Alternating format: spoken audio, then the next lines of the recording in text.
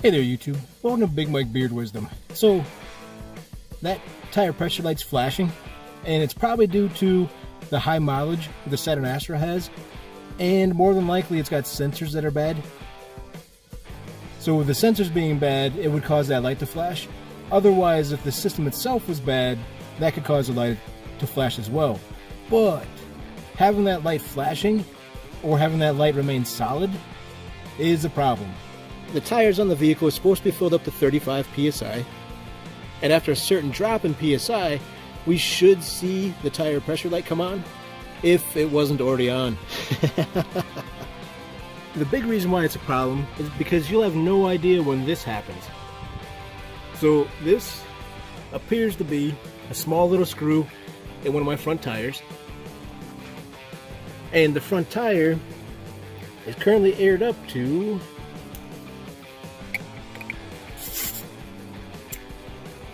about 32 psi. So hopefully, maybe about closer to 34 psi. But hopefully this isn't leaking. So a lot of times if you can catch this before anything bad happens, so before it's actually punctured into the inner part of the tire, it may not leak air. And my favorite thing to check this with is essentially just a spray bottle that you load a little bit of Dawn dish soap in, so not a lot, just enough that it gets soapy, then add a bunch of water to it. And the big thing is that sometimes when somebody has a tire going low, you don't know where it's coming from, but with the soapy water, you can kind of spritz around and see. So if this was leaking, I might be getting a little bit more bubbles coming out of it. And a lot of times you'll get stuff where maybe there's oxidation or something like that on the rim, or like around the valve stem and stuff.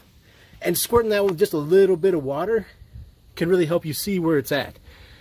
So this right now isn't doing anything. So hopefully we're lucky and this didn't pop through.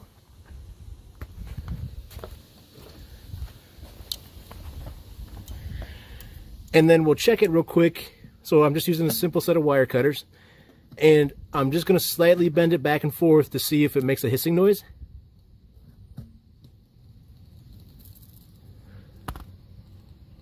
So see the bubbles? So that's gone all the way through. So you've got an option here of either trying to give that a good smack or rotate it in and hope that the self-sealing aspects of the tire are still in there, and that you can go to, you know, your closest tire shop, or you can try to fix it yourself in an emergency. The easiest thing that someone can do is basically hit it with a plug. So like this is a 7-piece plug tire kit, and it comes with about everything you need. So there's this little rasp tool here. So basically you pull the object out, you jam this sucker in there, and then you take one of those plugs, put it on this tool here, thread it through there, jam it into the hole that you widened out with the rasp, and then pray it seals. So this can seal fairly well, but these aren't good for long-term use, just because it's essentially, think of it like rope wrapped in like a rubber or a grease or something like that, where it's kind of sealing it off.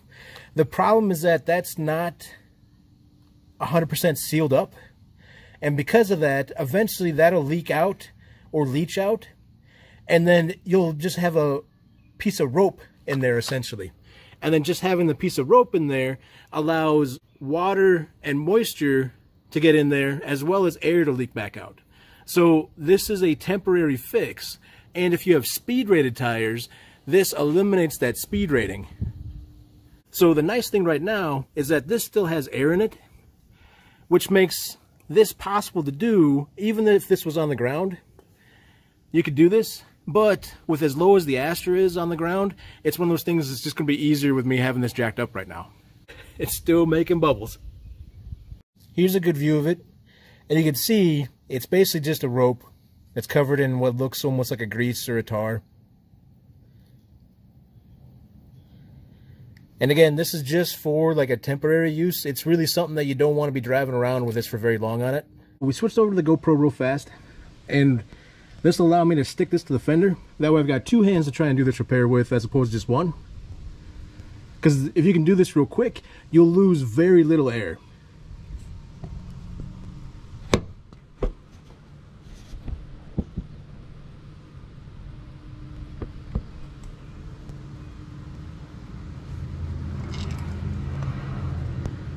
So,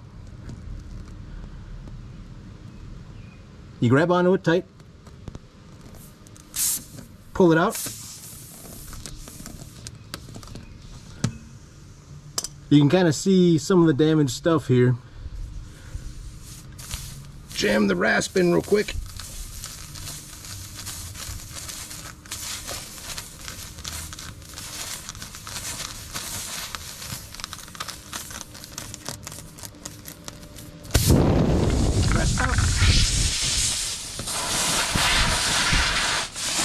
Come on, get in there.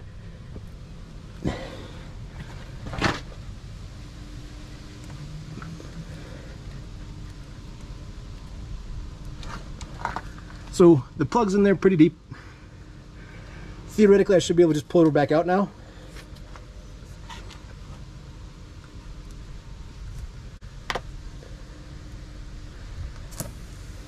Whoop, that's not good.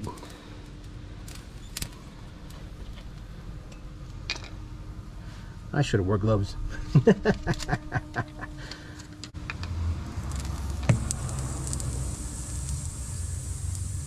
Oh, scooey. In you go. There we go. So now your plug's in there. And what I always recommend is cutting this shorter. And some guys even light these on fire.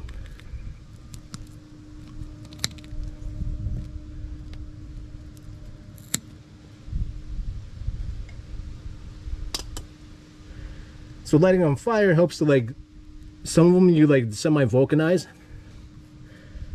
But you can see this was the screw.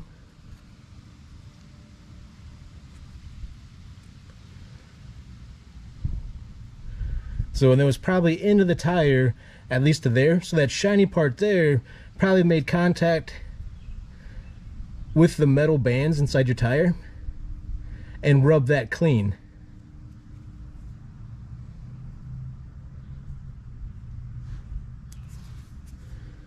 So that's in. And then we'll check the tire pressure real quick to see how well we did. So that's at, it's like just short of 30 psi. So we only lost about 4 psi doing that. And you may lose more if the full weight of the vehicle's on it.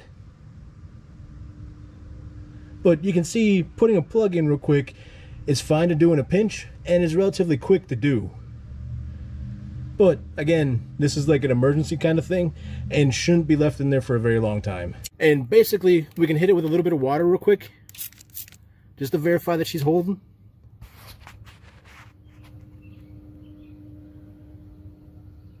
So it doesn't look like there's any bubbles, but we'll give it a second because sometimes it forms a larger bubble. In the meantime, so I put the kit basically back together. And really, I need to put this in like a Ziploc baggie, or the whole thing in a Ziploc baggie. That way these don't dry out. Because they can dry out over time, just exposed to air. I probably really should have wore gloves, but... It's like the worst booger ever.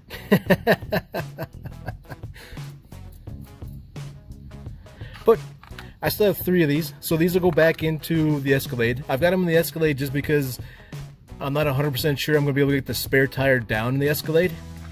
So by having these somewhere handy, you can fix a problem like this in a pinch and at least get you to like a service center or something. And that doesn't look like any more bubbles are coming out, so I think we're probably good. So I'll top this off with air and start looking for tire deals. This really needed to be replaced anyway. These are wear bars, they're 2 30-seconds. So this would have severely compromised ability to shed water. So had I hit a pool of water, had I hit like a really rainy road or something like that, there's a good chance I would have hydroplaned. You can also see inside of here these cracks. And in one of the earlier videos, I kind of mentioned about how more than likely these cracks were due to someone driving it faster than they should. Or doing burnouts. Same thing with like this kind of dry rotting that's getting on the side. These are more than likely due to stress from overheating. So it could have been that they ran this with very little air pressure, and that could have caused it. But more than likely, these V-rated tires, someone figured out that they had speed-rated tires and decided to go as fast as they could. Because these are only 4-year-old tires. So built the 31st week of 2017.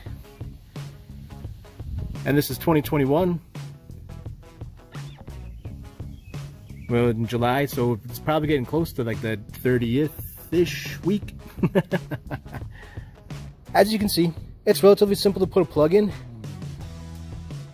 And it's relatively easy just to quickly diagnose if you've got a problem with a little bit of like soapy water. And really, tool-wise, it's not a whole lot that you needed. Now granted, you definitely need something to help pull things out, because getting any type of screw or a nail can be kind of tough, and 90% of the time I use a pair of wire cutters. It just makes it much easier. It grips pretty good and can pull it out pretty simple. So, hope you guys enjoyed the video. Feel free to like and subscribe. I'll check you out next time.